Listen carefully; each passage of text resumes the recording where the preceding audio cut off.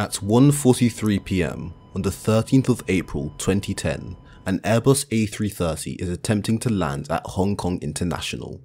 However, one of its engines had failed and the other one was stuck at full thrust.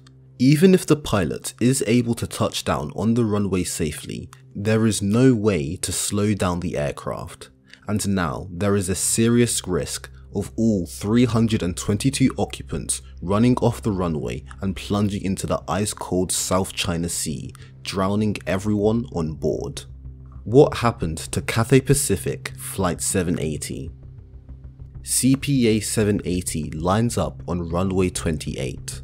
It's an Airbus A330-300 and it currently carries 308 passengers and 13 crew.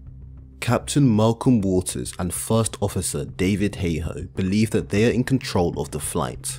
However, the chain of disaster has already been set in motion, and no matter how hard they try, they cannot prevent what is about to happen. As the Airbus climbed to its cruising level of 39,000 feet, the flight crew noticed some abnormal engine pressure ratio fluctuations on engine number 2. The same problem existed on engine number 1 but within a narrower range. Engine pressure ratio, or EPR, shows how easily the engines are maintaining the desired level of thrust output. The engine performance was struggling because as the fuel pumps fuel from the contaminated tanks and into the two engines, microscopic spheres of a jelly-like substance began attaching themselves on and around various components of the fuel metering units, or FMUs, progressively jamming the acceleration and deceleration of each engine. At 8:58, shortly after leveling off at flight level 390, a message was enunciated. It read, "Engine 2 control system fault" and "Engine 2 slow response." The crew consulted with the checklist and saw that Engine 2 slow response meant to avoid sudden power changes. They contacted a maintenance engineer and debated whether the flight should continue. Because all other engine parameters seemed normal and the caution message had now disappeared, the consensus was that the flight could continue to Hong Kong and maintenance would continue to monitor the situation from the operations center. Meanwhile, the jelly-like substance continued to clog up the fuel metering units. Almost 2 hours into the flight, the same message reappeared, but with additional information to avoid rapid thrust changes. The engine anti-ice was selected for both engines, but this had no effect. The crew then again contacted a maintenance engineer who told them that he had seen these EPR fluctuations before, and that the fuel metering units of engine number 2 would be replaced after landing. At 1:19 PM, the crew were cleared to begin their descent into Hong Kong. The autothrottle attempted to decrease the power outputs of both engines, however they refused. The fuel metering units had become completely clogged up and they could no longer respond to throttle movements. Descending through 30,000 feet with an airspeed of 295 knots, there was a loud popping sound and the smell of ozone filled the flight deck. The crew immediately looked down to see another 2 amber caution messages illuminated. Engine 1 control system fault and critically Engine 2 stall. In accordance to standard operating procedure, Engine 2 was set to idle. To compensate for the loss of Engine 2, the Engine 1 thrust lever was advanced to the maximum continuous thrust position. However, Engine 1 only temporarily increased to about 57% thrust and then dropped back down to 37%. To make problems worse, Engine 1 slow response and avoid rapid thrust changes were then announced.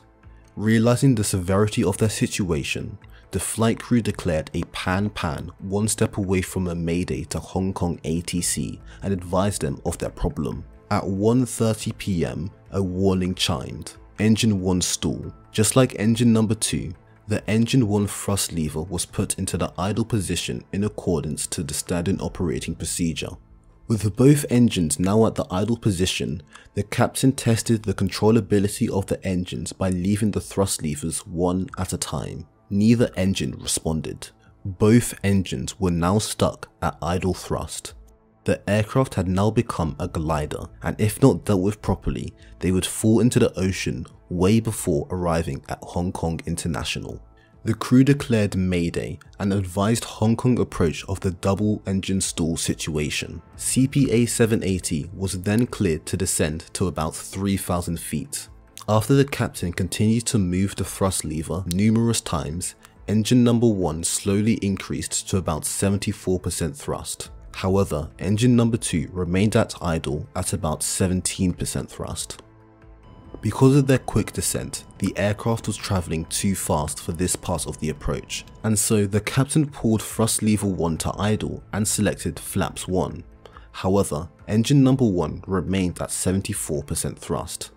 Now one engine was stuck at a high setting, whilst the other was basically dead. As you can imagine, this is not an ideal scenario.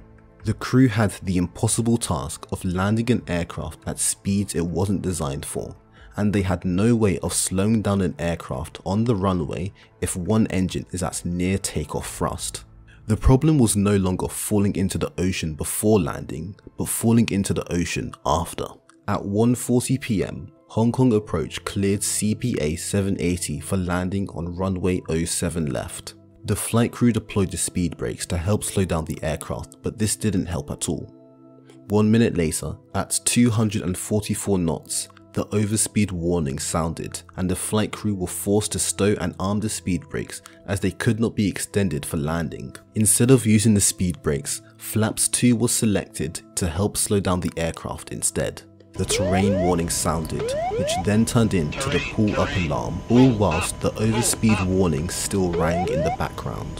100 miles per hour over the normal landing speed, and with one engine at full thrust, Cathay Pacific Flight 780 touched down on runway 07 left. The aircraft bounced off of the runway and smashed its left engine against the ground.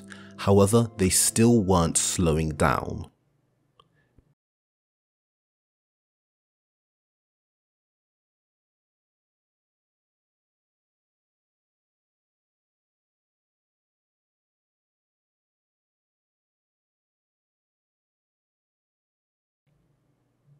The plane stopped 300 meters before the end of the runway. During the evacuation, one passenger sustained serious injuries, whilst 56 passengers and 6 crew members sustained minor injuries. Everyone survived. The refueling facility at Surabaya had been recently overhauled.